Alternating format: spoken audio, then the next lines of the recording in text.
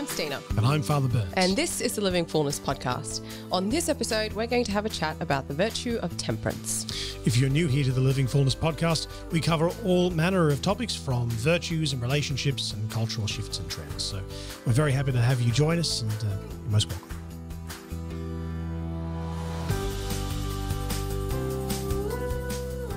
So, the virtue of temperance. This is another one of those cardinal virtues that we've been talking about, which is kind of like a hinge or a pillar virtue. And we talked about the virtue of justice just a few weeks back. But the other two, so there's four that we talk about when it comes to the cardinal virtues, and the other two being prudence and fortitude.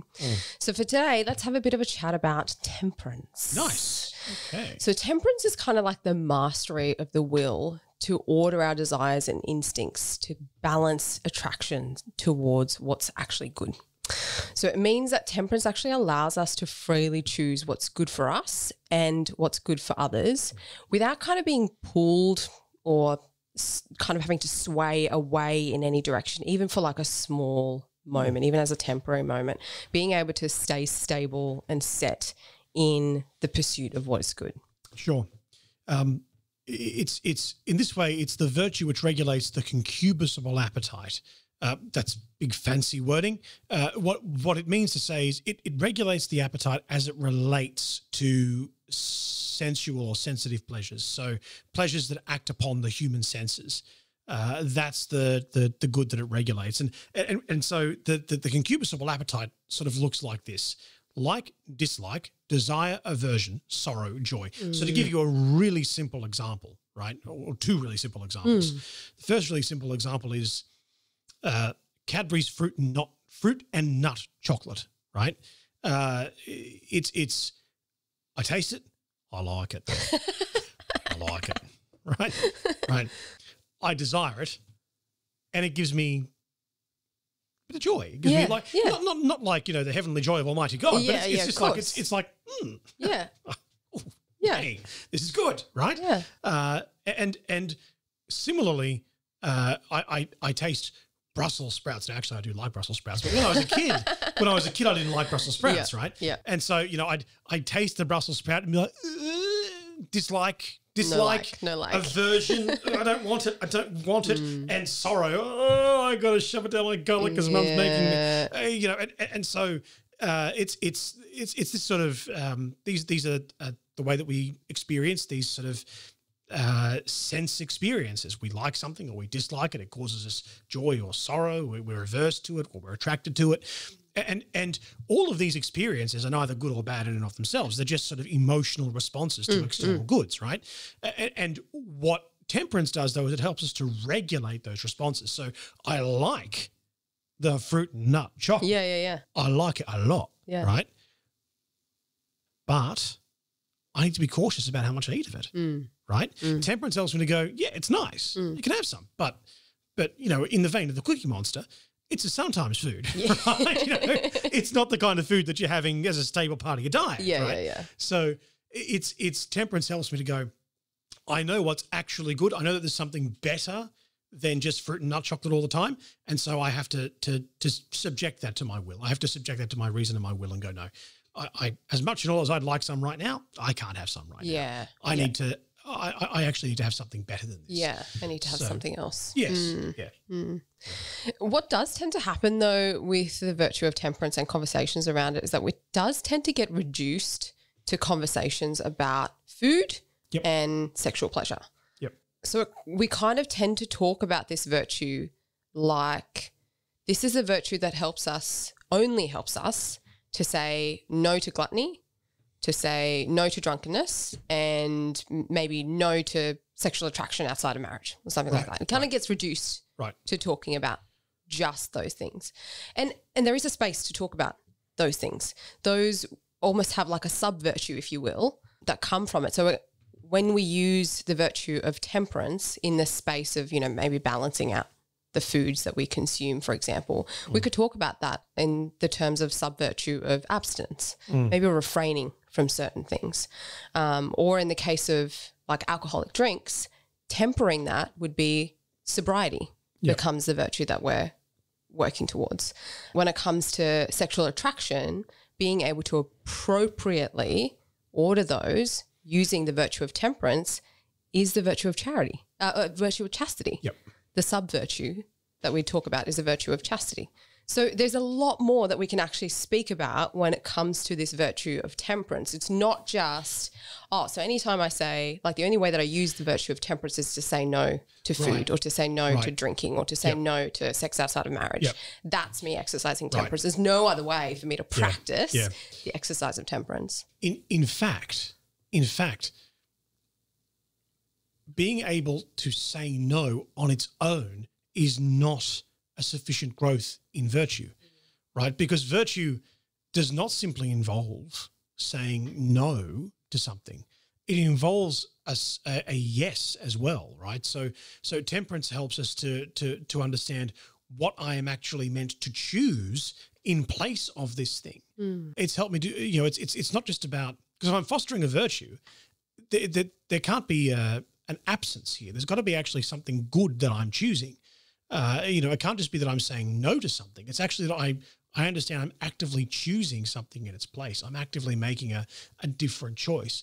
I'm choosing to love my wife. Yeah. Right. I'm not just saying no to this thing. I'm actively choosing to love my wife. I'm not just choosing to say no to the chocolate. I'm actually actively choosing to love my children and my family by doing this. So there's a whole lot more here than just the no that temperance works with. And it can also be said that temperance, although it governs the concupiscible appetite, because we're not boxes, because we talk about these things like they're boxed, but we're not boxes, and so whatever helps the concupiscible appetite will also be helpful in the long run to the irascible appetite. Where we're talking about the good as it's hard to attain, where we have fortitude and sort of those virtues that deal with things that are quite difficult. Right? So all that said, that was quite tangential, and I'm sorry. So all that said, we are made to enjoy the pleasures of the world, but not only to enjoy the pleasures of the world. We're actually made for much more than that. And the virtue of temperance allows us to choose that which is not pleasurable or less pleasurable in the moment for the sake of something even greater, right? So it helps us to recognize that there is a good that's greater than what is in this present moment, right? And so ultimately, the greatest good we have to choose is our relationship with God. Yeah. And so virtue is not just about then, it's not just sort of limited to no food, no sex. Often it's one of our friends, Dr.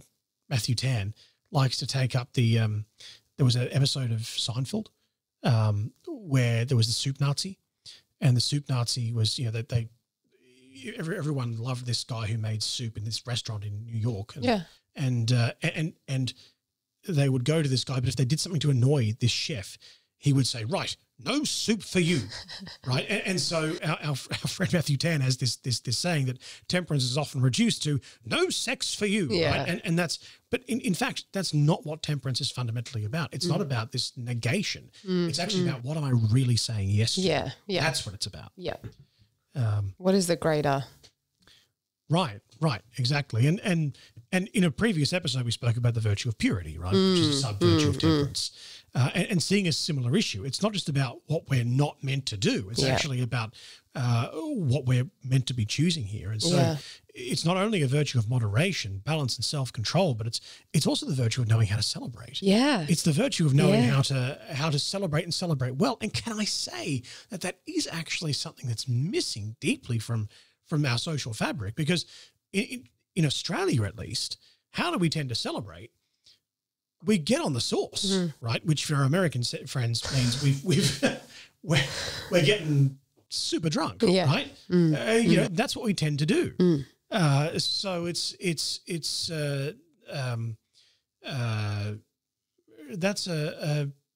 not how you're meant to celebrate. No. So temperance teaches us how to celebrate, how to enjoy life. And because we are meant to enjoy good things. And that tells us that when we enjoy, or when we not enjoy, but when we treat pleasure as an end in itself, we actually cease to enjoy pleasure. And it's a bit like we're not able to. No, I exactly. mean, the sheer cycle of getting drunk means that there's an end to pleasure.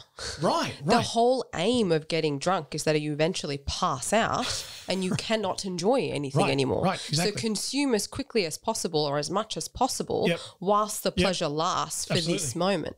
Whereas what temperance will allow us to do is continue to celebrate and elongate that celebration for days on end. Right. Because that enjoyment can continue. Whatever it is that you're celebrating doesn't have to end that night when you pass out and with a hangover the following morning. Right. Exactly. The celebration continues. Exactly. Too right. Yeah, very much so.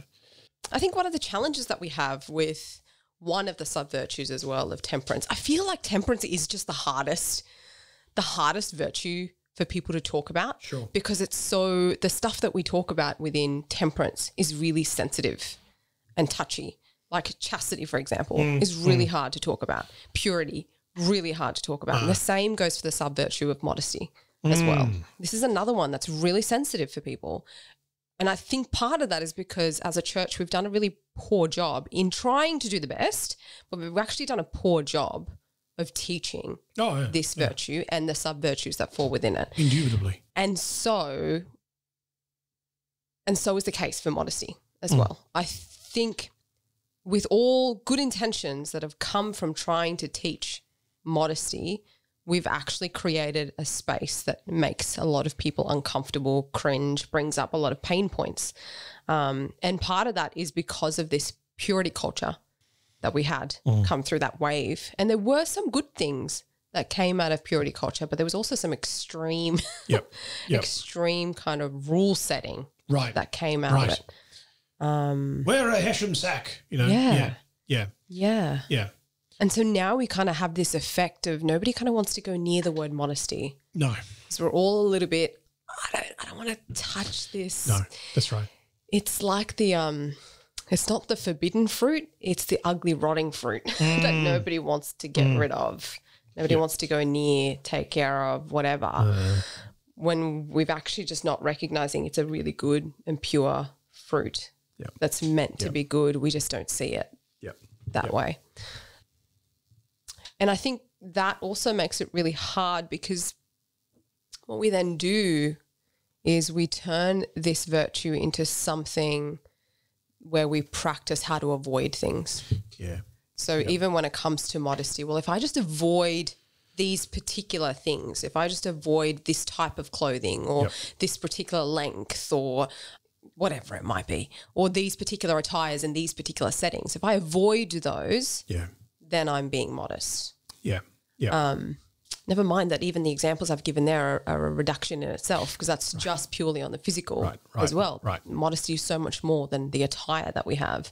Modesty is a way of our heart. It's an attitude of our heart that comes out in our speech and our action and like even the way that we think. Like it's so much more than just what we wear. Absolutely. Well, and it's the virtue that helps us